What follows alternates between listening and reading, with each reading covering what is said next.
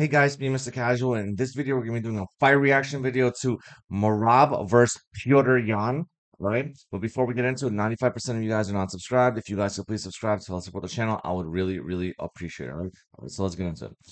Okay, all I gotta say is holy shit, I did not expect Petr Yan to get dominated like that badly. I don't know. Just I've never seen anyone like beat Petr Yan the way Merab did. That shit was crazy. He did 49 takedowns, and out of 49 takedowns, he landed 11, but still to go for 49 takedowns, that shit was crazy. Marab's pace was fucking insane. Like I'm like shocked he didn't get tired. Like he was going so fast and for 5 rounds, I was like, bro, what is this guy like unlimited cardio? This shit's crazy. I've seen a lot of his other fights, but that pace is crazy. Like Petr Yan got dominated. All three judges it was a unanimous decision. All three judges gave Merab 50-45. So that means Petr Yan lost every round. Petr Yan lost every single round. And he lost 50-45, right? And it's crazy because now it's like where does Petr Yan go from here? Look at his record. Like Petr Yan went from being like all the way to the top to now look. Now Petr Yan lost his last 4 out of 5. Tell me that's not fucking crazy, right? Check it out. This fight was the knee, right? This fight, Aljamain Sterling, won straight up. Some people were like it's controversial, whatever. Sean O'Malley, some people are saying that was controversial, but it doesn't matter. He lost, right? I'm just saying, doesn't matter if it's controversial or not because he lost, right? And then then the Merab fight, he got completely dominated. You know what I mean? So it's like if this wasn't Petr Yan, I'm pretty sure like this was like a regular UFC fighter, and they lost 4 out of 5. Bro, they would get cut from the UFC. This is sick. Aljamain Sterling, Sean O'Malley, Merab, all those guys are really good. It's not like, Petr Yan's losing to a bunch of nobodies, right? So it's crazy because like the next fight Petr Yan has, he'd better win. Because if he doesn't win, and that means he's in a 4-fight losing streak, and apparently right now he's on a 3-fight losing streak. I don't think they're gonna cut him from the UFC. But he loses one more fight, and it's a 4-fight losing streak. He probably will get cut from the UFC, but maybe even then he won't get cut.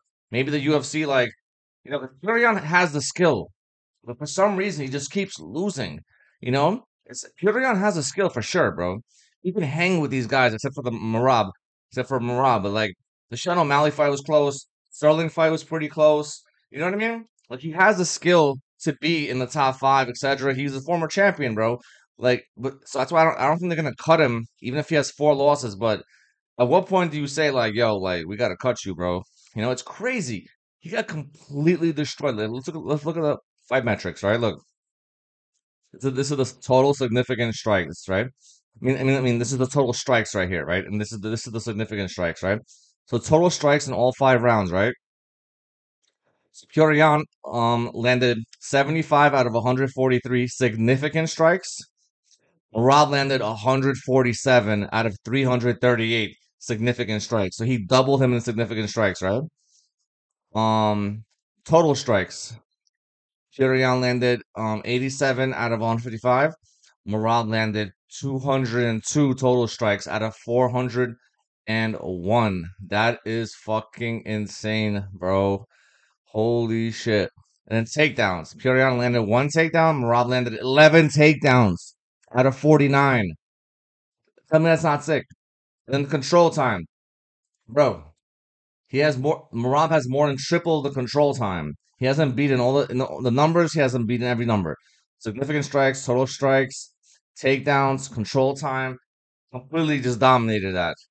Shit is fucking insane, bro. Like holy shit, bro. Like I'd never seen someone just dominate Petr Yan like that. That he made him look like he beat Petr Yan in every round. Like that shit is insane. Like there's no point of even like a rematch because like let's say they rematch or whatever. Like what's the point? He's gonna get dominated again. He got so dominated. It's like I can't see what improvements Petr Yan can make in a short period of time that would like prevent him from getting like completely dominated again. He lost every round. Like what can Petr Yan do even if he trains for the next 2 years, right? Like he's only gonna get older. He's only, you know what I mean? Like There's nothing he can do to beat Merab, I think. So it's like Petr Yan's at a crossroads right now. What is he gonna do? He's on a 3-fight losing streak. He lost his last 4 out of 5. The last fight versus Merab, he freaking, you know, he lost 50-45 unanimous decision. But then look at Merab's point of view. Look at this. Him on the other hand, look at this. 1, 2, 3, 4, 5, 6, 7, 8, 9-fight win streak. You know what I mean? Merab, on the other hand, is on a 9-fight win streak, and he's like best friends with Aljamain Sterling. So obviously, and training partners, obviously, and they said many times that they're not going to fight each other. So Merab's on a 9-fight win streak and just the completely destroyed Petr Yan. Technically, he should be fighting for the title next, but he's not going to fight Sterling. And I'm pretty sure Sterling's fighting Cejudo. So it's like, where's Merab go from here, right? He's probably going to fight somebody else. And then I think Sterling wants to go up to featherweight. And then the second, I guess, when Sterling goes up to featherweight, right?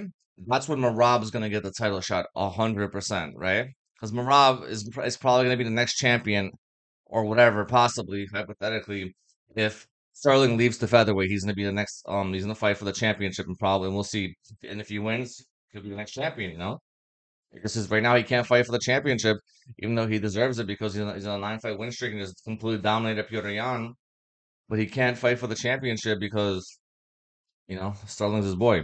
We know who Merab should fight? Sean O'Malley. That'll be interesting to see because Sean O'Malley also wants to fight for the belt, right? I think Merab should fight Sean O'Malley in the meantime. They fight, right? And then and then after the Cejudo Sterling fight, right? Maybe Sterling is gonna move up to featherweight after the Cejudo Sterling fight. Sterling might move up to featherweight, right? And in the meantime, Merab could fight Sean O'Malley, right? And then whoever wins that fight between Merab and Sean O'Malley, right, could fight for the belt, right? I don't know, or something like that, something along those lines. Let me know what you guys think in the comments. What you guys thought about the fight? Holy shit, I was like super impressed by Merab. Like, wow. And let me know what you guys think, like where Merab should do after this, and let me know what you think about where Petr Yan should do. Like where's Petr Yan go from here? You know what I mean? Anyways, guys, me, Mr. Casual. Remember, 95% of you guys are not subscribed. If you guys could please subscribe to help support the channel, I would really, really appreciate it. All right, be safe, everybody. All right, take care.